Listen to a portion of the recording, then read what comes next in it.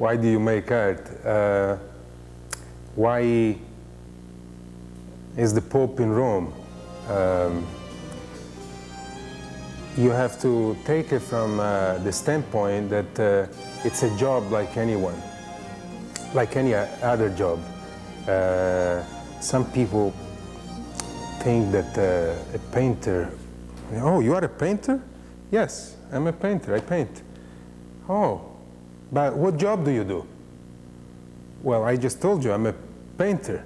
So, well, what these recurrent questionings are is that still now, with all the publicization of art and with all this news about art, the old concept is still in the head of the people that art and a painter, a real painter, is really something that he does it on his spare time, and he probably should have another job to support itself. Maybe that's true in a way, but no, I couldn't think it that way. I mean, it's such total involvement that it's a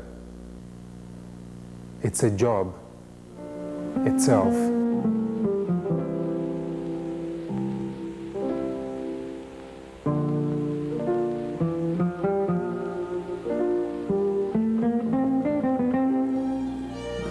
The painters have become so totally involved with life itself because they are responding to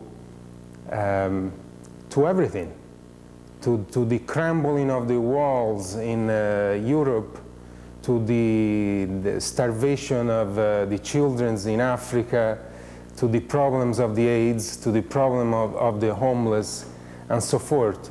And I am sure that these items will enter the elusiveness of the pigment itself.